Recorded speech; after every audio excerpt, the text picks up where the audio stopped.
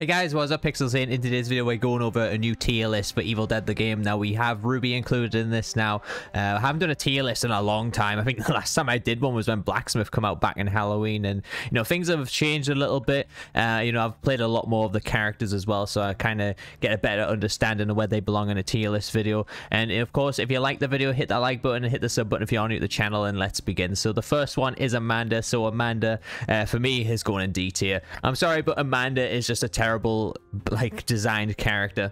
If you look at her kit, of course she is spec'd around using last chance pretty much with a blunderbuss. That is the generic base that you are going to use on Amanda. You can't really diverse any builds with her at all. You can try and do some 9mm pistol builds, but honestly I just don't think she's that worth it as a character. And not only that, but she's only got one cosmetic as well, so yeah, she belongs in D tier for me. Like I said, she's based around the 9mm pistol. You're starting with the 9mm pistol with her. The only good thing for her, like I said, is probably her infinite ammo ability. Again, it is a strong ability, but it's better used with a blunderbuss. And, you know, with the rest of her kit basically designed around using a 9mm pistol, it's kind of crap to kind of say that this character belongs any higher. And of course, people can go and whinge at me and say, you know, I get 100,000 damage games with Amanda or something like that. Whilst that's true, I can do that myself as well. I still believe with the way the character is designed and her kit that she could be better. She has so much more potential, and she could potentially be an S tier character if they decided to rework her and at least maybe buff her up a little bit as well. But anyways, we're going to continue. So the next one is David. So David is going to go straight into C tier for me. High C tier. I've played a little bit more of David. I've actually just done an ultimate guide for David as well. So spend a little bit of time with this character. He's actually really fun to play. Unfortunately, you know, with his abilities, I really like his damage reduction ability as well. But of course, he has a nail gun mastery, which is just terrible. The nail gun mastery just doesn't work for me at all. The Beacon of Hope, again, is a nice ability too, but again, it takes a long time to master, and I think, you know, average players aren't really gonna master this character very well. But, you know, looking at his kit, he's not a terrible support character, but I just think compared to all the other support characters, and that's how I sort of do these tier lists. You know, I look at the other characters that are in that class, and I think, you know, David doesn't perform as well as a couple of others in his class, so I think he belongs in C tier there. Mia is decent. She does high damage. I'm going to put her straight into B tier.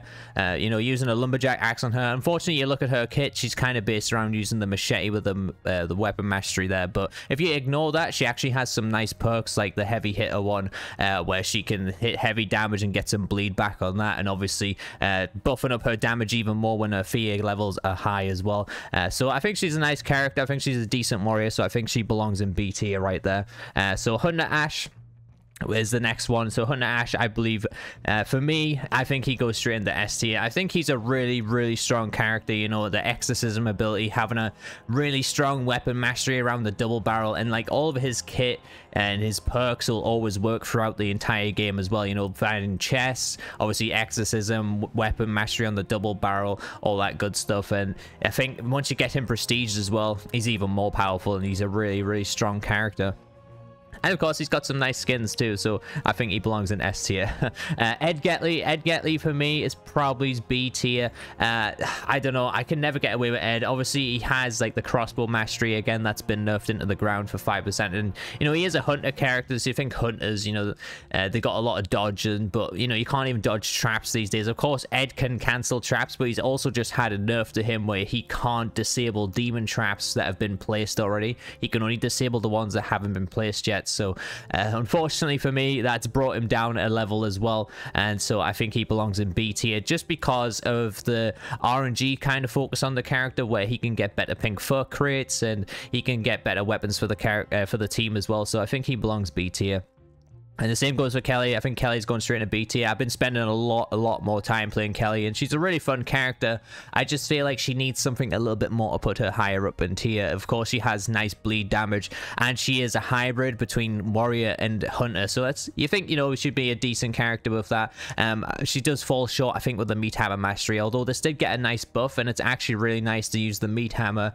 I think for terms of being a hunter, she probably deserved a better weapon mastery there, and it's understandable why she got the meat hammer mastery, of course, but she is nice to spam some finishes, spam an iframe, so that way you don't have to burn through your ammo so much. But you know, for the damage output potential there, she does have it. Again, though, I think she just belongs in B tier, roughly around the same as Ed and Mia. And of course, we're going to move on to Annie. So Annie, I'm going to put in A tier. Annie, I'm surprised hasn't been nerfed yet. The balance bar damage that she does is insane with prestige and stuff like that. And again, range. I never used to be an Annie fan, and I still don't play Annie that much. But even if I do, I still feel like I'm a real headache for demon players. But for me, it belongs in A tier. It's probably a nice sweet spot for her. And to be honest, I think she does deserve a little bit of a nerf, because running the meta team of like Annie and Ed and stuff can be a real headache against demon players too. Okay, so moving on to the next one, El Jefe. El Jefe is one of the most played characters I have in my Evil Dead career, to be honest. I've spent so much time on him. I nearly have him Prestige 5 as well. And I really, really like this character. But I am going to put him in A tier below Annie. He is a really strong choice.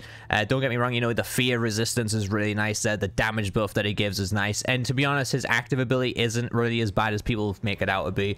You can actually pull some nice plays off of that ability. And once you get that Prestige, you know, you are hitting some balance bars pretty fast as well. So it actually goes to like a 25-second cooldown or something and does some decent amount of balance bar damage. So he can be helpful against possessed units too. And of course, you know, he's that type of character that has the play style of being like, oh, I need to do something playing this character, which is you can either focus on trying to do dismemberment, which I don't recommend, but you can actually focus on doing a lot of finishes on AI units, which is going to buff the team up as well. So I think that's a really nice method and a really nice character to play, just because you have a purpose of playing him. And the same goes for Lord Arthur. Lord Arthur is going to go in A tier below El Jefe and Annie. I think Lord Arthur is not as good as the other two, primarily because he just focuses on melee damage. But, you know, if you get this guy prestige and level up, he can be pretty powerful too. But you know, the fact is, he is just focused on melee damage, so he does belong roughly in A tier for me. And he does have a little bit of fear resistance as well, or fear reduction in his kit, and it's not a terrible choice as well. Okay, so the next character is Evil Dead 1 Ash. I've spent a little bit more time with him as well. So for me, I'm going to put him A tier. I'd probably put him S tier because he is a very strong support. I'm actually going to put him above Annie because I think he's better than Annie. He just has a really high skill ceiling, so it takes a long time to master this character, but once you get good with him, he's really, really powerful as a support. You know, I would put him in S tier. I try to fall back on what average players would do with this character. You know, would average players be good with support Ash? I don't think they would, because, you know, they won't be timing their dodges right. You know, they'll be wasting shems in some scenarios. They won't be using his fear properly, and they won't be using his headshot and mark target stuff properly as well. But for me, you know, when I play him, I'm pretty good with him. I've spent a lot of time on this character as well. So for me, I think he belongs in A tier, but like I said, he's very hard to master for people. And this is why we're going to fall into Cheryl here and putting her in S tier again. I know Cheryl just had a little nerf of her fear, but she's just a healing machine, to be honest. Like, you know, Cheryl doesn't take a long time to master. You could probably pick up Cheryl straight away when you're new to the game, and you just like drink colas for fun. Like, that is Cheryl. And you know, it's very actually like really strong, and you can be really good with Cheryl as well. You know, mastering this character again can be a real headache for the demon. She is slightly performed at higher levels by Evil Dead 1 Ash. Well, I say slightly, she gets massively outperformed by Evil Dead 1 Ash in higher levels, because Evil Dead 1 Ash is obviously hitting targets. He's also healing the team in the process of that, and it just makes him a much more viable and better character to go for in team comps. But you know, it's not saying that Cheryl's terrible. As I said, she's just a healing machine. She's really powerful, drinking shems and stuff, and obviously throwing out her ability for healing the team as well. So you may disagree with me putting her above Evil Dead 1 Ash, but just so you know, it's because of the way average players play the game, not how I play the game. You know, if I played the game, most of these people would be a lot higher than what they are. But again, we're trying to factor in what other people do and what their kit is designed around. So next one is Pablo. Pablo, for me, is just going to be a bit lower than David. Pablo is really nice, you know, throwing out amulets for warriors. He's kind of a situational based character. You know, he's not going to do well if he has a bunch of hunters on his team, basically. You know, a lot of people prefer playing hunters these days over warriors. And, you know, you don't see many warriors around. But, you know, if you have Pablo with warrior like Henry the Red, that's a really nice combination there. But you look at his kits, some things like where you take the amulet and it hides the other teammate like for like 8 seconds. It's kind of like bad perks, and he's not really a character that takes much to master. Even if you do master this character, you know, he's not going to be a massive headache for demon players most of the time. He's pretty average, so, you know, C tier for me. I think that's where he belongs, and I just think David offers a little bit more in his kit than what Pablo offers, so that's why we have him there.